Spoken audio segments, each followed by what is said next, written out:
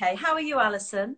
I'm fine, thank you. Enjoying Oh, the sunshine. oh, thank you so Yeah. much for coming on again this week. And it was so useful, but lots of people missed it. So, anyway, I've got hundreds of questions for you. And one of the main questions is how do you, how can you gauge or judge a good embryo? What makes you select one to put back? And where does technology come in as well? Right. Okay. So it's improved over the last few years the way that we assess embryos in the IVF lab, and got much more technologically advanced, fortunately. Yeah. So traditionally, we'd look down the microscope and subjectively assess the embryos based really on the number of cells they've got, how smooth and even those cells are, um, and whether or not they've got any fragmentation. Patients may have heard about fragmentation, so little bits of cytoplasm, bits of cell that have broken off.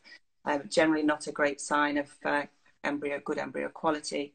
So that's the traditional way of assessing embryos, and it is effective, but now we can use much more sophisticated tools. Okay. So what do you use to sort of increase success? Well, if you imagine in standard IVF, we will open the incubator to take the dish very carefully out, to look down the microscope at the embryos, usually up to once a day. Well, now we can use time-lapse imaging, which is taking a photograph of the embryos developing every 5 to 10 minutes throughout the whole period that we've got them in our care in the IVF lab. So we use all of that information to help us gauge the embryo quality. So this is now, it's called morphokinetic.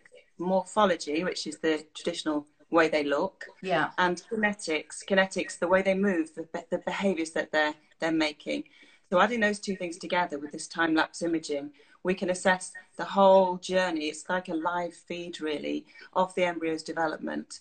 So we've gained so much more knowledge and experience on how to gauge the quality of the embryos now by this time-lapse imaging that we use. So you're able to choose then which you feel are the best to go back.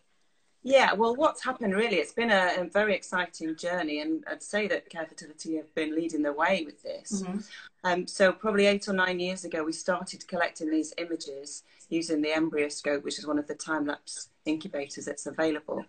And then we'd go back and look at the data that we'd collected, because we knew that we'd transferred this number of embryos and they'd resulted in a baby, and another group of embryos we transferred in good faith because they appeared to be beautiful, but Yeah. they hadn't made a baby. So we got data analysts to look at this data to say, well, what's the difference? Is there a difference between these two sets of embryos? And there was. So we've developed care maps, which is algorithms that help us choose much more objectively which embryos are the good quality ones, whether they appear to be or not. We know. Does that give you a greater success?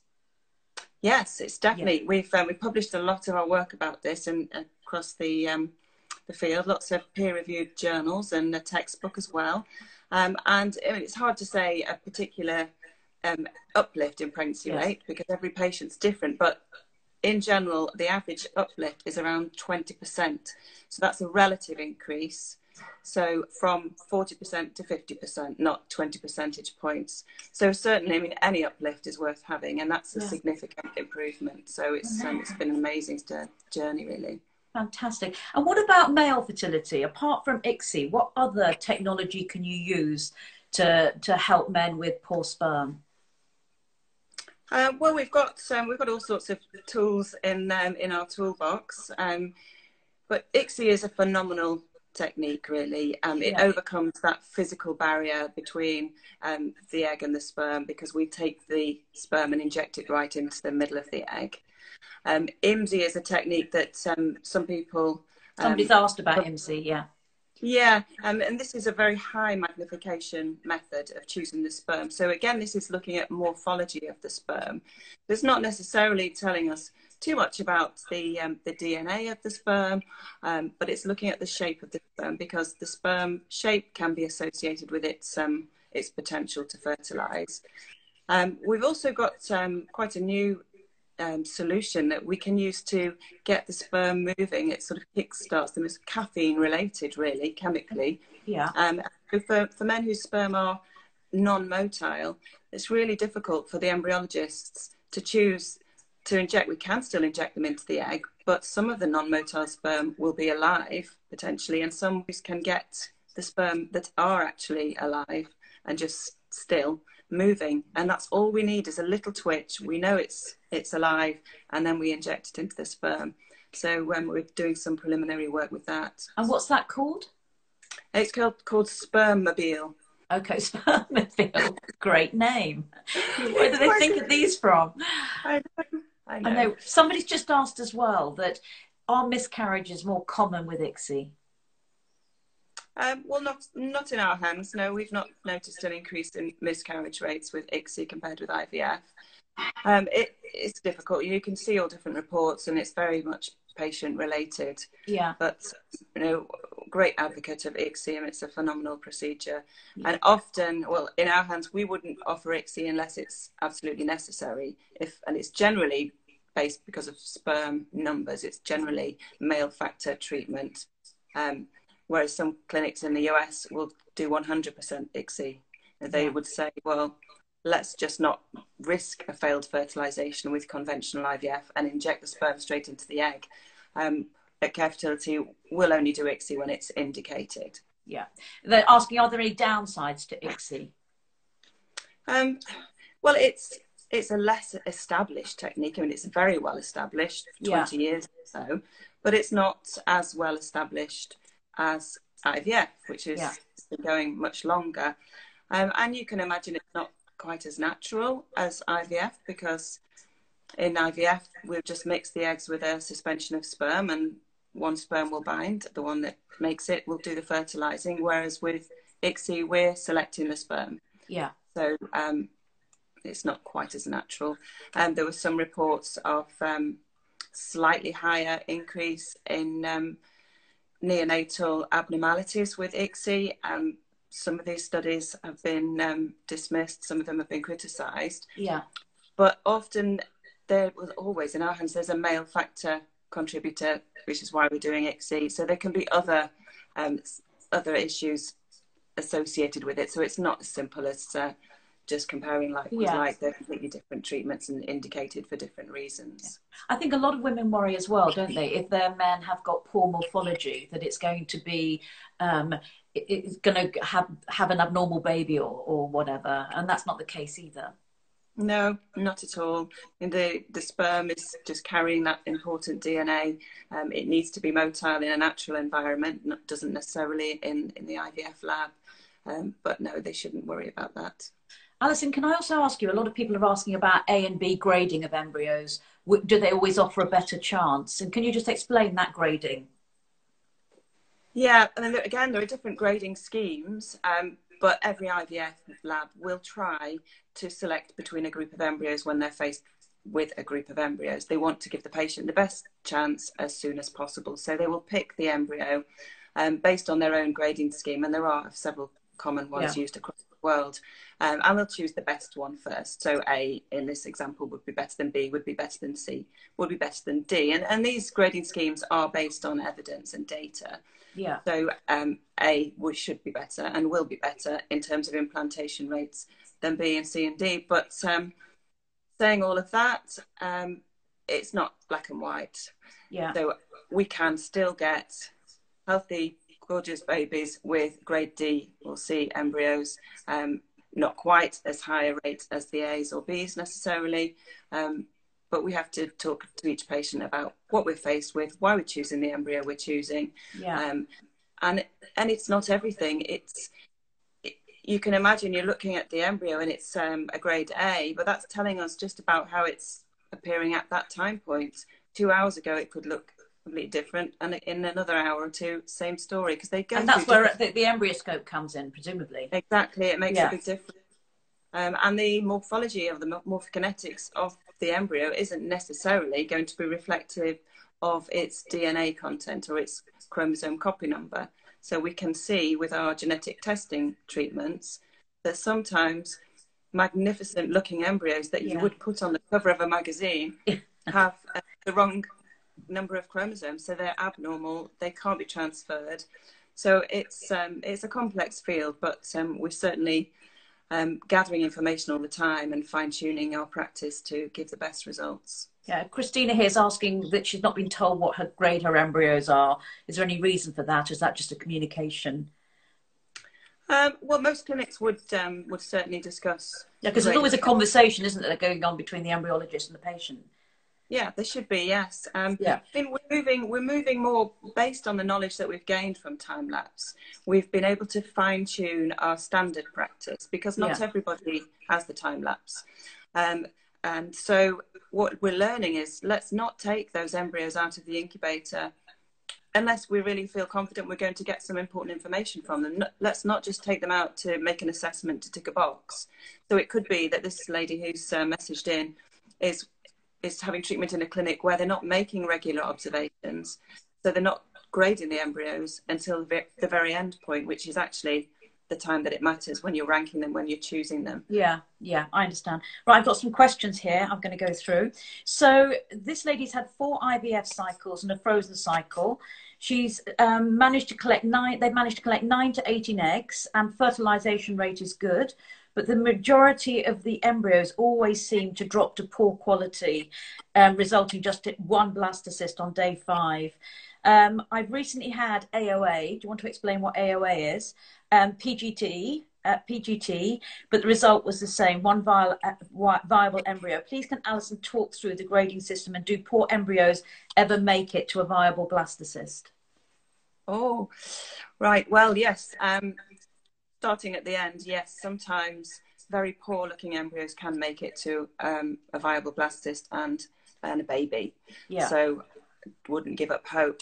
But there are different things that we can do. So the AOA is artificial oocyte activation. So this can be used to help fertilization. So this is done right at the first stage normally, to help with fertilization for patients who may have had a failed fertilization with ICSI in particular. Well, this is good timing actually, because we've recently, based on some information and personal communication with a great scientist in Austria, we've been able to use AOA for poor blastocyst development. Oh, really? Yeah. So we use it very cautiously because it's not really for this purpose, but there is some evidence, and we've liaised with the regulator to let them know our rationale for offering this cautiously. So that's fine, and we're gathering information, and patients are very well informed.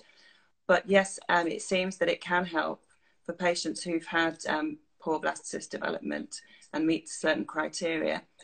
If we do it at the same time, so we immerse the eggs in this solution to open the calcium channels and really get them going, and we can then see much improved blastocyst quality when we've done that. So maybe this patient's had this treatment for blastocyst development, but generally it is for fertilization. Okay. And can healthy babies be born from low-grade mosaics? Have you seen this? Can you see that? Yeah. Oh, yes. Yeah. Yes. Babies could be born from low-grade mosaics. So we haven't really talked so much about pre-implantation genetic testing. Yeah, if you can, that would be great, so people can understand if they don't understand what this is. So I'll try and keep it really simple, because it can be confusing, but quite in simple terms, we need a chromosome from the egg and a chromosome from the sperm. 23 copies. We need the right copy number, so we've got a pair of each. Now in humans, aneuploidy, which is an irregular number of chromosomes, is strangely quite a common phenomenon, and it's one of the greatest causes of miscarriage. So in recent years, we've been able to take a few cells from the embryo, usually at the blastocyst stage, which is about day 5 or 6, when the embryo has over 100 cells. It can easily spare a few. We'll take a few cells and we send them off to the genetics testing lab. And there they will count the number of chromosomes, and they'll report back to us based on each embryo's unique identifying number, which embryo has the right number of chromosomes and which ones don't. So sometimes we'll get a report which says it's mosaic. So it may have just a part of an extra chromosome, not a whole copy again, but just a little bit extra. And these cause us some confusion, and we don't really know the implications of this. So mosaicism is generally graded as high level or low level. And the literature from around the world, increasing in number all the time, would suggest that embryos with low level mosaicism have a reasonable chance of resulting in a healthy live birth, whereas high level, much less chance. So yes, we can achieve pregnancies and births with mosaic embryos, but each mosaicism is different. It must be very scary for a couple to make that decision to have it put back, mustn't it? Exactly, yes. So it's tricky.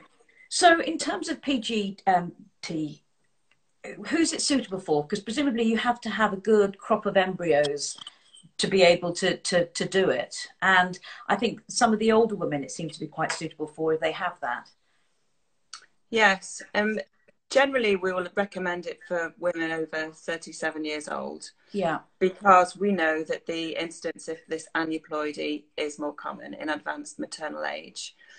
Saying that, some women who have just one embryo and they're age 42, they'll say, I would like to have it tested because I just want to avoid a painful 2-week wait or the risk of a miscarriage of an aneuploid pregnancy. Yeah. So it's definitely a personal thing.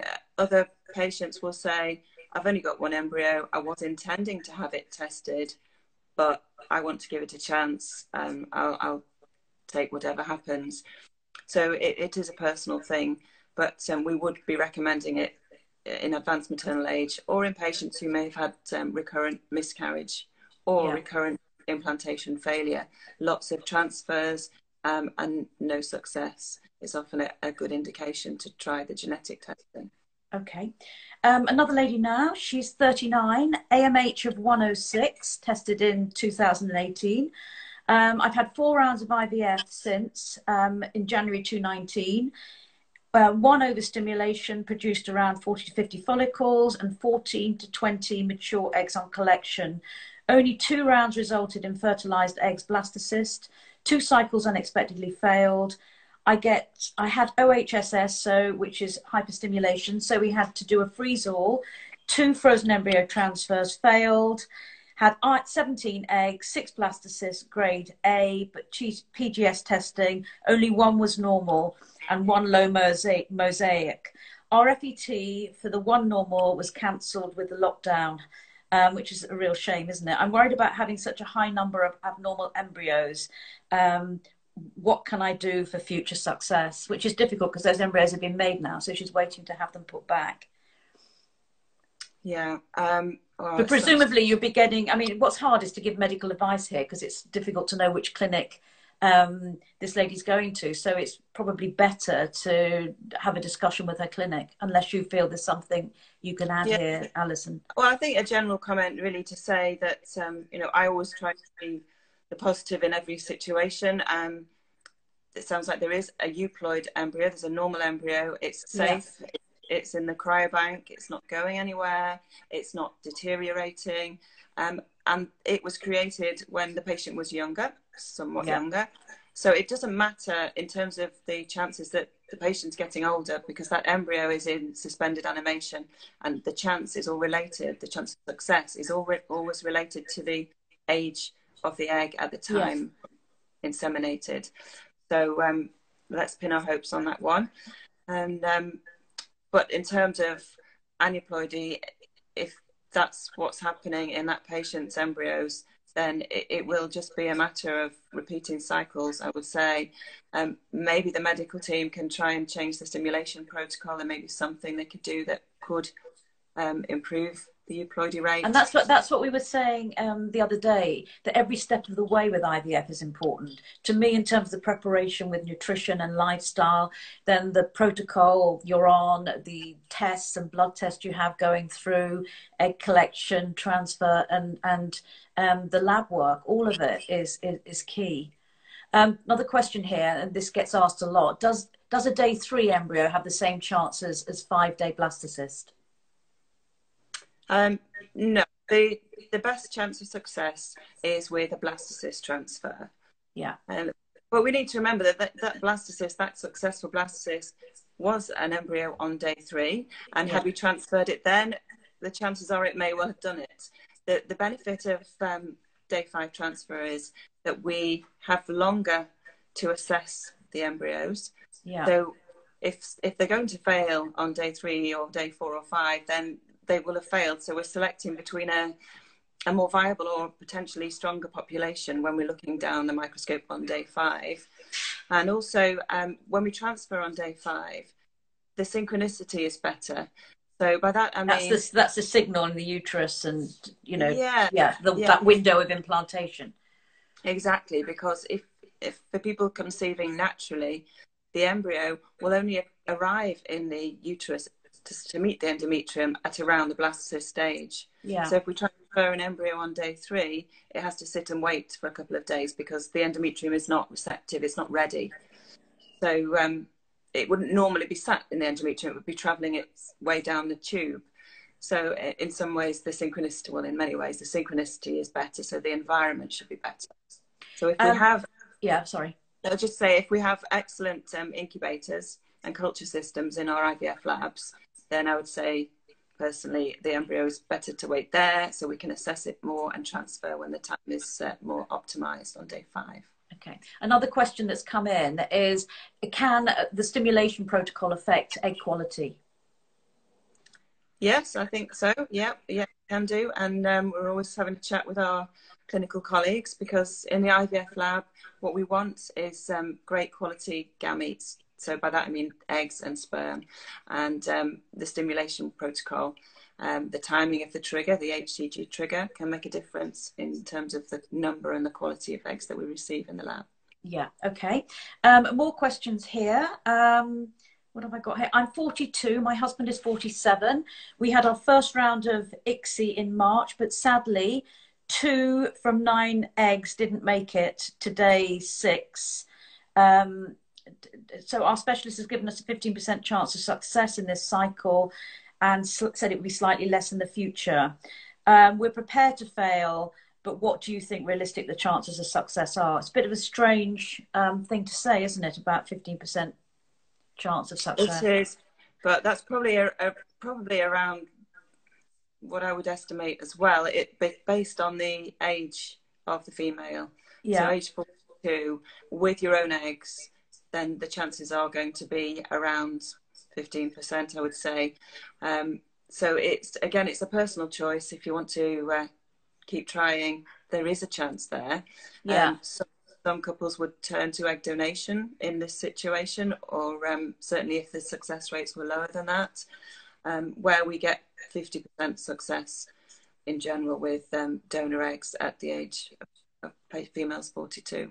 Yeah, okay. There's another couple of questions that come in, and they're repeated in what I've got here. Does endometriosis affect egg quality? The second one I've got here, having candida, can that affect egg quality? And the third one is, if I get the coronavirus, is that going to affect my egg quality or frozen embryo transfer?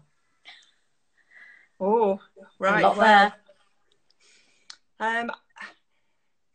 The thing about eggs is they've been in the female body since birth. Yeah. So whether all these different factors can have an impact, we're not entirely sure, to be honest. Mm-hmm. We don't know enough about COVID-19 to say really anything about the impact on pregnancy, on egg quality. We just don't have the answers to that.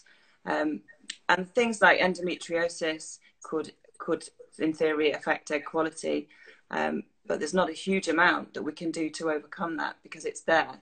Yeah. So we have to deal with what we've got and do the best we can with the eggs and the sperm that we're given in the lab. Yeah. Somebody's just had chemotherapy here, and she sort of said, will it affect her eggs forever? I mean, presumably she would have had some frozen, I would have thought. You may well have. I think it depends on which chemotherapy, which drugs have been administered as to the impact or the severity of the impact. I think some of them seem not to be toxic at all to the eggs, and others seem to be highly toxic. So it will depend very much on what treatment's been undertaken. But certainly many patients do have eggs frozen prior to chemotherapy.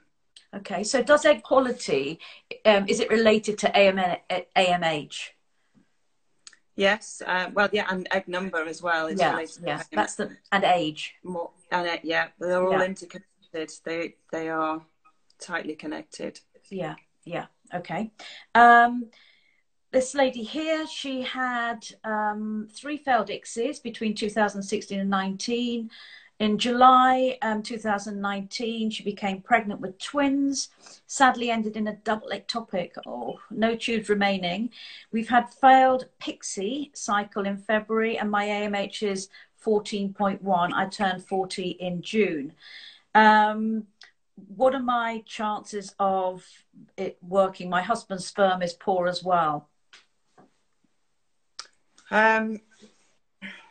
It's I So don't know. difficult, isn't it? It's difficult to say exactly what the chances are.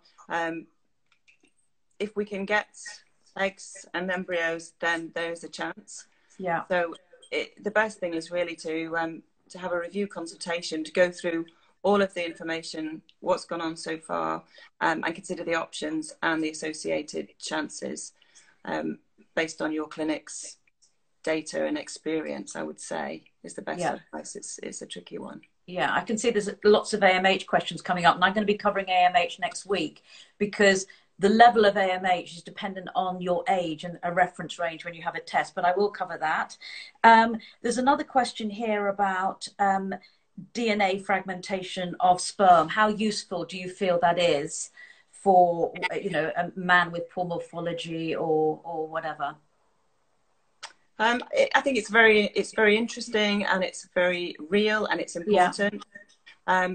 It's hard for us to do much about it by the time the patient comes for treatment. So it's something that happens really upstream of the IVF lab. Yeah. The test for it, any lifestyle changes which may have a positive impact. If it gets to the point of treatment, we can't get a precise result on the DNA fragmentation. Yeah. And even if we could have, there's not a huge amount we can do because we need to get the eggs inseminated. Saying that, there is some evidence to suggest that ICSI might be better for patients with DNA fragmentation in the sperm than compared with IVF. But I think that's where it's quite useful, isn't it? Because somebody that might be doing IVF, if they feel that, you know, they get a result back about high DNA frag, they'd go straight to ICSI as opposed to doing IVF. So that's quite helpful. I always find it an expensive test to do, and then you have to repeat it. So, you know, it's a difficult one. Yeah. Okay, coming to the end now. I'm 40, managed to get 5 embryos and was devastated when there was no fertilization. Why can this happen? Well, we're not sure if that is IVF or ICSI. I mean, with IVF, we can see failed fertilization for various reasons, such as the sperm morphology is so poor. The acrosome, the head of the sperm can't bind properly to the zona, to the shell of the egg to get through and fertilize. So there could be some sort of physical barrier or some receptivity type issues, which can almost always be overcome with ICSI, where we just take a fine pipette and inject the sperm straight into the middle of the egg. Saying that, sometimes we do also see fertilization failure with ICSI, but it is pretty rare. So something like artificial oocyte activation could help with this. And we could also look at the timing of the insemination, because it might be that although the egg appears to be mature, so it's genetics, it's extruded its polar body, so it looks to be mature, but it might still be undergoing some cytoplasmic maturation. It might not be quite ready. So we can look at the timing of things to just increase the chances in these sorts of cases. Okay, Lisa, I think your question's been answered about ICSI by somebody else, and Alison was talking about it as well. What's the difference between ICSI and Pixie? Does one have a higher success rate? Well, Pixie is a method to select sperm based on their maturity, and it seems to be correlated with the DNA integrity. So it's a specialized culture dish. So the sperm bind to little patches of hyaluronan, and if they bind to those patches, then that's an indicator that they have the maturity required to give us a good rate of fertilization. Yeah. So the studies so far show that there may be some patients that benefit, but it doesn't seem to be generically applicable for everybody. So yeah, the jury's out a little bit with that one. Okay. Is it more advanced than IMSI? Yeah, I'd say so. I would consider it more advanced. It's more of a function test than IMSI, which is just a morphological assessment. So it's more looking at the function. Can the sperm bind to these patches? Yeah. Okay. So finally, we're winding up now. A lot of women are worried because they've got frozen embryo transfers. And so there's two questions here. What's happening to their embryos while this lockdown is going on? Are they all safe? And the second one is, what about thawing? How many do you expect to lose when you thaw an embryo? In our cryolabs, the battery just went low for a moment. Yeah. In our cryolabs, all our frozen embryos and frozen sperm and eggs are completely safe as they've ever been. We have embryologists on site regularly monitoring them. The dewars, these tanks, these vacuum flasks where the embryos are stored under liquid nitrogen, are continuously monitored, so they're alarmed. We're measuring the temperature in there and the level of liquid nitrogen, so they're really safe. So I wouldn't worry about that at all. And the success rate with frozen embryos is good? Oh, yes. So, yeah, I'd say it's as good as fresh embryos. And the post-thaw survival rate, for us anyway, last year was 98.5%. So almost all embryos will survive the freeze-thaw process, which is quite phenomenal. Yeah. Something we would never expected if we were 10 years younger, when we used to do a slow programmed freezing process. We weren't getting success rates anywhere near that. And now with vitrification, this fast method, we're getting almost 99% survival. Well, maybe you'd come on and talk another time about egg freezing, because that's quite a popular question that I'm getting through here as well for a lot of women, single women. Okay, and then the final question, Alison, the $1 million question. When do you think we'll be up and running? Well, I'm forever the optimist. Yeah. I think I'm hopeful that we'll start to see some restrictions being lifted over the next month or so. Yeah. And at least be able to start planning treatments. I imagine we might start with frozen embryo transfers sooner than fresh. Yeah. Just because of the slightly higher risks associated with an egg collection and the potential burden on the NHS. But I think if I was a patient, I'd start to think about the next steps. Yeah. Have a consultation, at least have a plan. Yeah, plan of action is really important. It's really important, and that's what I'm trying to get through with this course that I'm doing.